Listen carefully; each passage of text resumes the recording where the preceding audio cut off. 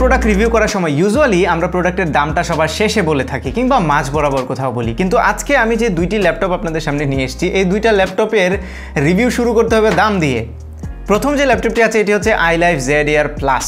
Well, এই ল্যাপটপটির দাম হচ্ছে 24,200 টাকা। স্পেকের বিষয়ে আমরা একটু পরে আসছি।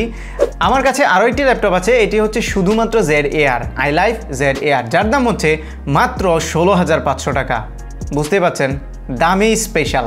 এরপরে এই দুইটা ল্যাপটপের স্পেসিফিকেশন কি আছে, পারফরমেন্স কেমন, এই বিষয়গুলো নিয়ে তো আলোচনা করবই, বাট দুইটা ল্যাপটপ একদিন আলোচনা করলে একটু বেশি লেন্দি হয়ে যাবে ভিডিওটা। সেই কারণে আমরা শুরুতেই Zed Air Plus যেটা আছে, যেটা এইটার Zed Air এর একটু বড় ভাই Zed Air Plus, এই ল্যাপটপটি নিয়ে কথা বলবো। এরপরে অন্য একদিন আমরা Zed Air নিয়ে কথা বলবো। সো Zed Airটা আমরা আজকে একটু সাইডে রাখি। সো আজকে আমরা দেখবো যদি আপনি 24,200 টাকা দিয়ে এই ল্যাপটপটি কিনেন তাহলে আপনার টাকা কি পানিতে যাবে নাকি আপনি সেই টাকাটা উসুল করতে পারবেন, এবং এই ল্যাপটপের পারফরমেন্স কেমন, স্পেসিফিকেশন তো অবশ্যই বলবো। সেই সাথে এই ল্যাপটপটি কাদের জন্য, কারা স্পেসিফিক্যালি এই ল্যাপটপটি কিনতে পারে, এই বিষয়গুলো নিয়ে বিস্তারিত আলোচনা করবো। তার আগে বলে নিচ্ছি, আপনি যদি আমার চ্যানেলে নতুন হয়ে থাকেন তাহলে please hit the subscribe button, আর যদি অলরেডি সাবস্ক্রাইব করে থাকেন thank you so much.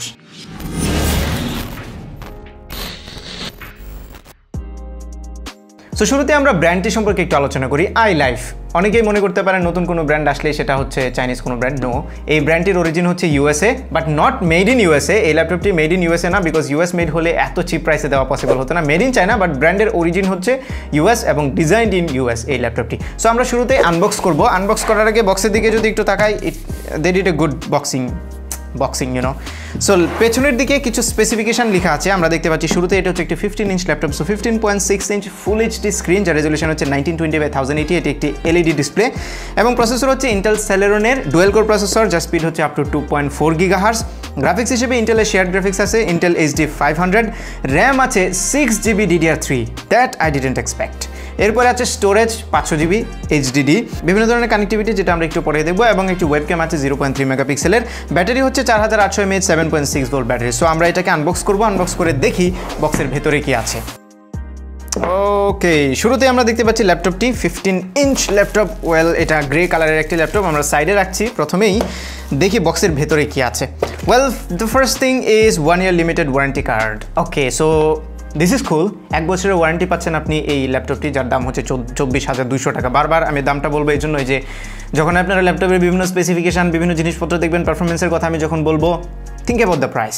Okay, warranty কার্ডটা সাইডে রাখলাম। এরপরে দুইটা ম্যানুয়াল আছে, ইউজার ম্যানুয়াল, একটা হচ্ছে ইংলিশ আর একটা আমি ধরে নিচ্ছি Arabian, because this laptops are made for middle east mainly. Okay, so আমরা এই দুইটা সাইডে রাখছি। রাখার পরে এর ভেতরে আমরা দেখি এখানে, ওকে, এই পাশটা ফাঁকা। অ্যান্ড দেন অপোজিট পাশে আমরা দেখতে পাচ্ছি একটি বক্স আছে, যার ভিতরে আমি গ্যাস করছি চার্জার থাকবে। ইয়েস, এখানে আছে দ্য চার্জিং অ্যাডাপ্টার ইটসেলফ। এই হচ্ছে চার্জিং অ্যাডাপ্টারটি বলা। ও ল্যাপটপটি কিনলে আরেকটা জিনিস সাথে আসে, সেটা হচ্ছে এই ব্যাকপ্যাকটি, ছোট্ট একটি ব্যাকপ্যাক যেটার মাধ্যমে আপনি ল্যাপটপটি ক্যারি করতে পারেন। উপরে একটি পকেট আছে যেখানে আপনি চার্জার বা অন্যান্য জিনিসগুলো রাখতে পারেন, এবং ভেতরে যে পকেটটি আছে সেটিতে অবভিয়াসলি আপনার ল্যাপটপটি ক্যারি করবেন। এর কোয়ালিটি যদি বলি তাহলে ইটস নট দ্যাট ব্যাড, বেশ ভালো রকমের কোয়ালিটি, ছোটোখাটো ব্যাগ, এবং আপনি এখানে iLifeর ব্র্যান্ডিংও দেওয়া আছে। সো এই দামের ল্যাপটপের সাথে একটি backpack is a good inclusion. Well, now let's take a look at the laptop itself. Okay, well, এই হচ্ছে সেই ল্যাপটপ Zed Air Plus। আমি দেখতে পাচ্ছি হাতে নিয়ে বোঝা যাচ্ছে এটা একটি প্লাস্টিক বিল্টের ল্যাপটপ। আমরা উপরে যে চেসিসটা দেখতে পাচ্ছি এটা হচ্ছে গ্রে কালারের, এবং ইনার চেসিসটা যদি আমরা দেখি ফুল grey colour, and it looks good. 15.6 inch display, বেশ বড় সড়ো মনে হচ্ছে। ডিজাইনের কথাটা যদি বলি তাহলে মডার্ন যে অনেক দামি ল্যাপটপগুলো আছে না, হাই এন্ডের ল্যাপটপগুলো, সেগুলোর মতোই ডিজাইন অনেকটা। যেমন অ্যাপলের ম্যাকবুক এয়ারের কথা যদি বলেন আপনারা, MacBook air 15 inch laptop, similar টাইপের ডিজাইন। এবং আমরা যদি পোর্টসগুলো দেখি তাহলে ডান পাশে দেখতে পাচ্ছি আমরা এখানে একটি মাইক্রো এসডি কার্ডের স্লট আছে, সেই সাথে একটি 3.5mm অডিও জ্যাক, একটি 3.0 ফুল সাইজ ইউএসবি, একটি চার্জিং পোর্ট এবং একটি ethernet port, which is cool. বাম পাশে আছে একটি ফুল সাইজ ইউএসবি যেটা 2.0 এবং একটি মিনি HDMI। এরপর প্রথম যে জিনিসটা আমি দেখবো সেটা হচ্ছে কুলিং সিস্টেম। ওয়েল, আমি কোথাও কোনো ধরনের কুলিং সিস্টেম খুঁজে পাচ্ছি না। দ্যাট মিনস যেহেতু সেলেরন প্রসেসর আমার মনে হয় না খুব একটা গরম হবে, সেই কারণে হয়তো তারা কুলিং সিস্টেমটি ইনক্লুড করেনি, আমরা ইউজ করলেই বুঝতে পারবো। নেক্সট পার্ট হচ্ছে এর কিবোর্ড। ওয়েল, কিবোর্ডে সারপ্রাইজিংলি কোনো ফ্ল্যাক্স নেই। আমি যখন কিবোর্ডটি প্রেস করছি তেমন আছে হালকা একটু, বাট এই প্রাইসের ল্যাপটপের মধ্যে আমি যতটা এক্সপেক্ট করেছিলাম যে অনেক বেশি নরম হবে, চাপ দিলে বাটন সহ পুরো বডি ভেতরে ঢুকে যাবে, it's not like that. I mean it's steady.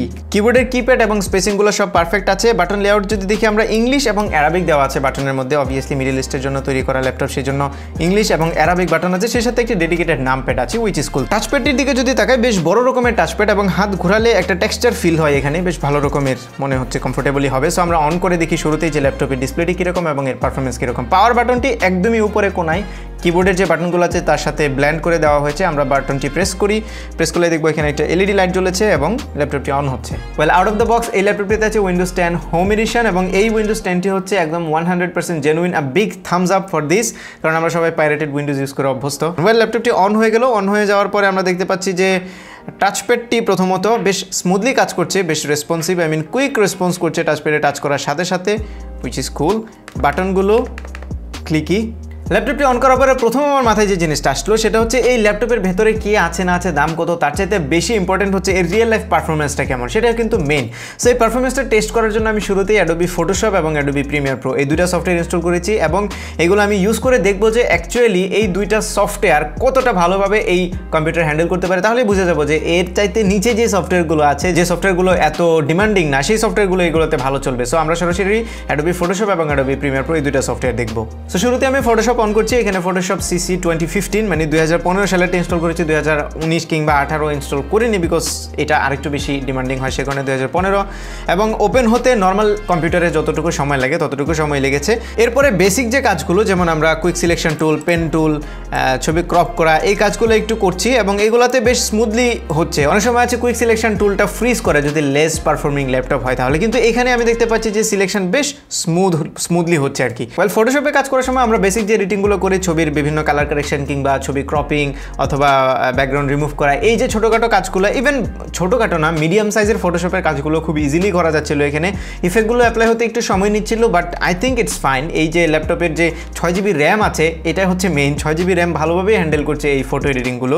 So Photoshop তো একটু লাইট ওয়েট, আমরা ছবি এডিটিং এটা দিয়ে বেসিক্যালি করতেই পারবো, কোনো সমস্যা নেই ফটোশপ। আমরা এবার যাবো এর big brother Adobe Premiere Pro. Premier প্রোতে আমরা একটা ভিডিও এডিট করে দেখবো অ্যাকচুয়ালি এটা দিয়ে ভিডিও এডিটিং প্রিমিয়ার প্রোতে কতটা ভালো হয়। যদি প্রিমিয়ার প্রোতে আমরা ভিডিও এডিট করতে পারি তার মানে হচ্ছে আমরা ফিল্মোরা ইউজ করতে পারবো, ক্যামতাশিয়ার মতো সফটওয়্যারগুলো একদম ইজিলি ইউজ করতে পারবো। সো আমি এখানে ইনস্টল করেছি অ্যাডোবি প্রিমিয়ার প্রো সিসি 2017তে দেখবো আমরা যে ভিডিও কিভাবে কাজ করে।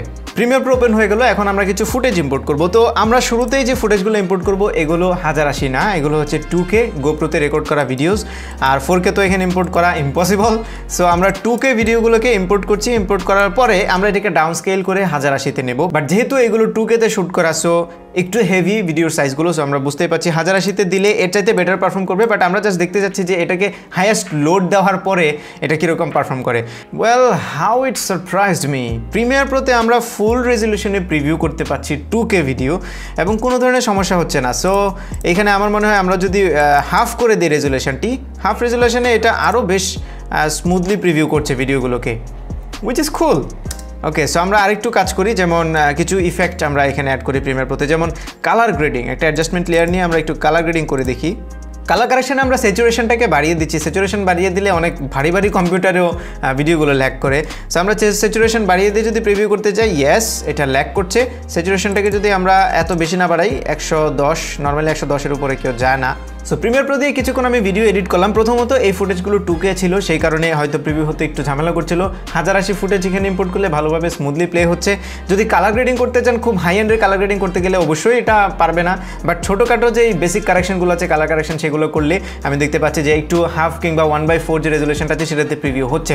সো আপনি হয়তো স্মুথলি প্রিভিউ করতে পারবেন না, বাট বেসিক যে এডিটিংগুলো আছে সেগুলো অবশ্যই আপনি প্রিমিয়ার প্রো দিয়ে করতে পারবেন। দ্যাট মিনস এর প্রিমিয়ার প্রো এর নিচে যে সফটওয়্যারগুলো আছে, ক্যামতাশিয়া কিংবা ফিল্মোরা, এই সফটওয়্যারগুলো দিয়ে আপনি খুব ইজিলি এটাতে ভিডিও এডিট করতে পারবেন। এখন কথা হচ্ছে এই ল্যাপটপটির অন্যান্য যে পারফরমেন্স, আই মিন আপনি ইন্টারনেট ব্রাউজ করবেন কিংবা অফিসিয়াল কাজকর্ম করবেন, স্টুডেন্টদের যে পাওয়ার পয়েন্ট প্রেজেন্টেশন, এই অফিসের কাজগুলো এটাতে একদমই স্মুথলি করা যাবে, কোনো ধরনের সমস্যা হবে না, thanks two is 6GB RAM. কারণ 6GB র্যামের কারণে এটা বেশ ভালো পারফর্ম করছে। বাট একটা জায়গায় আমরা আটকে যাই, সেটা হচ্ছে শুরুতে যখন আমি অন করেছিলাম সিপিইউর ইউসেজটি অনেক সময় 100% হয়ে যাচ্ছিল। এখানে অনেক বেশি যে সিপিইউ ইউসেজটি নিচ্ছে সেটা হচ্ছে উইন্ডোজ ডিফেন্ডার, এরপরে সুপারফ্যাচ। আমি এই সার্ভিসগুলোকে ডিসেবল করার পরে সিপিইউ ইউসেজটাকে কমিয়ে নিয়ে আসতে পেরেছি 2% একদম। আর এই ল্যাপটপ দিয়ে গেমিংয়ের কথা যদি বলি তাহলে অবশ্যই আপনি গেম খেলতে পারবেন, তবে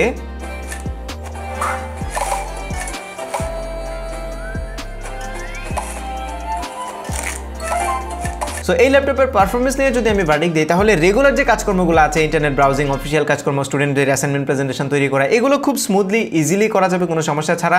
যেহেতু এটাতে 6 GB র্যাম আছে সেই কারণে আপনি হালকা পাতলা ভিডিও এডিটিং, ছবি এডিটিংও করতে পারবেন।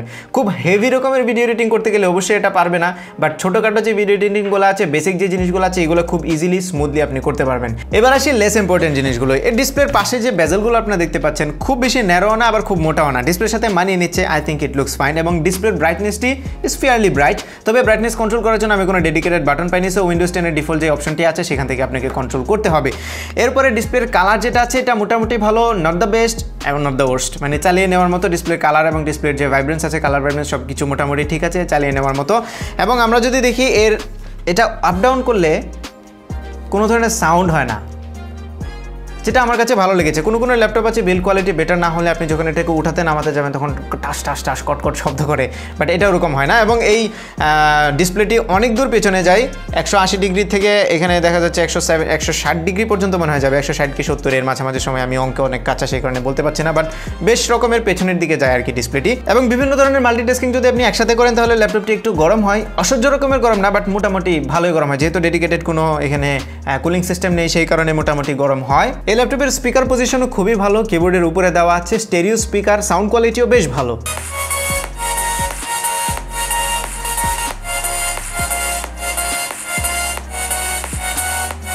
সেই সাথে ল্যাপটপটি বেশ স্লিম এবং লাইট ওয়েট, সো খুব কমফোর্টেবলি ক্যারি করা যাবে। আর উপরে যে ওয়েবক্যাম দেওয়া আছে, ওয়েবক্যামের পাশে দুটি মাইক্রোফোন আছে। যদি ভালো লাইট থাকে তাহলে ওয়েবক্যামটি ভালোই কাজ করে ভিডিও কলিং এর জন্য, আই থিঙ্ক ইটস ফাইন। কিন্তু যদি লাইট কম থাকে তাহলে খুব একটা ভালো পারফর্ম করতে পারে না এই ওয়েবক্যামটি। এবার আসি এই ল্যাপটপের ব্যাটারি ব্যাকআপের কথা। এই ল্যাপটপটি আমি বেশ কয়েকদিন ধরে ইউজ করেছি এবং আপনি যদি এটাতে খুব বেশি মাল্টিটাস্কিং করেন, হেভি কাজকর্ম, ভিডিও এডিটিং টাইপের কাজ যদি করেন তাহলে এটি 4 থেকে 5 ঘন্টা পর্যন্ত নতুন অবস্থায় ব্যাকআপ দিতে পারবে। এবং যদি আপনি লাইট ওয়েট কাজ করেন, হালকা পাতলা কাজ, তাহলে 7 থেকে 8 ঘন্টা পর্যন্ত ব্যাটারি ব্যাকআপ দিয়ে দিতে পারবে নতুন অবস্থায়। ওয়েল, এবার আসি ফাইনাল থটে, ল্যাপটপটি আপনি কেন কিনবেন এবং কেন কিনবেন না। প্রথম যে কারণে আপনি কিনবেন সেটা হচ্ছে এর দাম। মাত্র 24,200 টাকায় আপনি 15 ইঞ্চির একটা ল্যাপটপ পাচ্ছেন যাতে 6 GB র্যাম আছে, স্পেক ওয়াইজ ওয়ান্ডারফুল।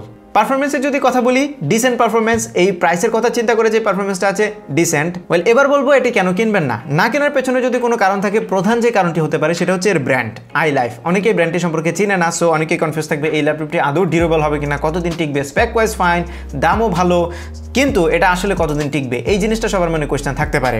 এখন আমার কথা হচ্ছে ল্যাপটপ যদি না টিকে তাহলে 1 বছরের ওয়ারেন্টি তো আছেই। এবং এই ল্যাপটপটি যেহেতু বাংলাদেশে এসছে, অফিসিয়ালি আসছে এবং এখানে অনেকগুলো ডিস্ট্রিবিউটর আছে, বাংলাদেশের সব জায়গায় ল্যাপটপটি পাওয়া যাচ্ছে, সো তাদের ডিস্ট্রিবিউশন সেন্টারও ভালো, আফটার সার্ভিসও ভালো হওয়ার কথা, আই ডোন্ট নো, বাট যেহেতু 1 ইয়ার ওয়ারেন্টি দিচ্ছে সো আপনি এখানে নিশ্চিন্তে কিনতে পারেন। আমার মনে হয় যে এই রিজনটাও ওভারলুক করা যাবে। সেকেন্ড যে রিজনটি হচ্ছে Celeron প্রসেসর, কিন্তু আমরা পারফরমেন্স যেটা দেখলাম, পারফরমেন্স ওয়াইজ একটু মনে হচ্ছে বটলনেক। 6 GB র্যামের সাথে Celeron processor, dual core processor যদিও, তো এটাকে একটু বটলনেক মনে হতে পারে, এই রিজনের কারণে অনেকে হয়তো কিনবেন না, বাট পারফরমেন্সের দিকে যদি তাকান তাহলে এটাকে ওভারলুক করা যায়। সো ফাইনালি আমি বলবো এই ল্যাপটপটি কেনার মতো, কারণ 24,500 টাকায় স্টুডেন্টদের জন্য এই ল্যাপটপটি বেস্ট। এবং যারা খুব কম বাজেটে ভালো মানের একটি ল্যাপটপ খুঁজছেন তাদের জন্য আমি মনে করি এই iLife Zed Air Plus একটি আইডিয়াল ল্যাপটপ হতে পারে। এই ল্যাপটপটি সারা বাংলাদেশে অ্যাভেলেবল আছে, রায়ান্স কিংবা স্টারটেক তো আছেই, এছাড়াও আরও অনেক দোকানে আছে, পাওয়া যায় সারা বাংলাদেশ জুড়েই। আমি একটা লিঙ্ক দিয়ে দিচ্ছি ভিডিও ডিসক্রিপশনে, সেখান থেকে আপনারা দেখে আসতে পারবেন কোন জায়গায় এই ল্যাপটপটি পাওয়া যায়। সো এরপরে আমরা যে ল্যাপটপের রিভিউটি দিব সেটা হবে এই Zed Air Plus এর ছোট ভাই Zed Air, যার দাম হচ্ছে মাত্র 16,500 টাকা। সো আই হোপ আপনারা ওই রিভিউটাও দেখবেন এবং আজকের এই ভিডিওটি ভালো লেগে থাকলে ভিডিওতে একটা লাইক দেবেন, কমেন্ট করে জানাবেন কেমন লাগলো, আপনার ফ্রেন্ডদের সাথে শেয়ার করতে একদমই ভুলবেন না, আর আমার চ্যানেলে সাবস্ক্রাইব তো মাস্ট। দেখা হবে পরবর্তী ভিডিওতে, চিল দেন, টেক কেয়ার, টাটা।